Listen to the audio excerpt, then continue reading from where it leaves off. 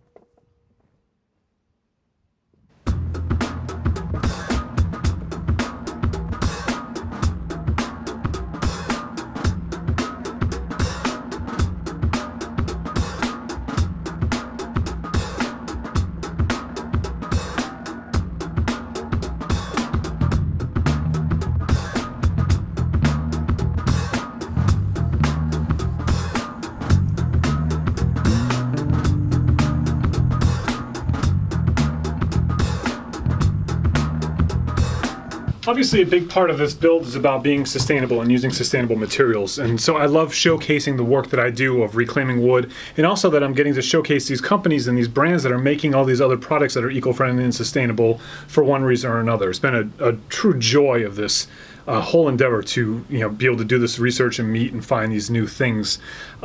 So one of the products I was looking for was a green insulation for the ceiling, and I was looking into some maybe like acoustic insulation or something, maybe something I could expose. And to be honest, I wasn't finding any companies that made this stuff willing to jump in on this project. And so then I was thinking about going out and buying some, which is fine, but I decided against it because you know what is greener than buying new things is reusing old things, even if those old things are not green. If I keep this out of the landfill and keep it in use, that's way better than tossing it to put some sustainable material in. So I just took all the old fiberglass insulation out of the truck, I saved it carefully as I took it out, and put it back in. What's greener than that?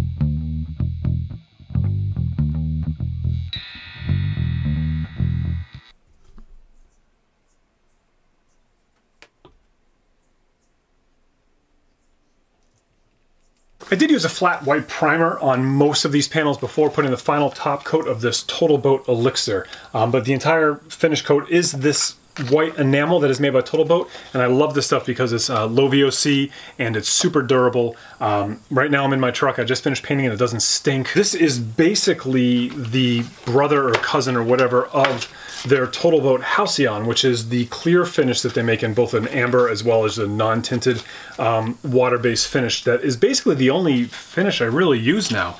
Super durable, goes on pretty easy with a brush or spray, cleans up real easy because it's water-based, doesn't stink, and it's hard as nails. Because it used to always be that you had to use the bad stuff to get the finish that you needed, but now that's not the case. You know, most people know Total Boat for their epoxy resins and all this really kind of cool stuff that they make, but I like to sort of remind people that they also make all these great eco-friendly products. Originally this video was just going to be a footnote to another video I have coming up for Total Boat, but I decided to pull it out and make it its own thing. Total Boat opened up a makerspace called Narwhal Labs, and it's in their building in Rhode Island, and I recently went there and I filmed a bunch of content with Jeff Shaw, who runs the place, and John Graziano, who does camera work for them, where we made special green paint to use on the interior and exterior of the truck based on this Total Boat Elixir.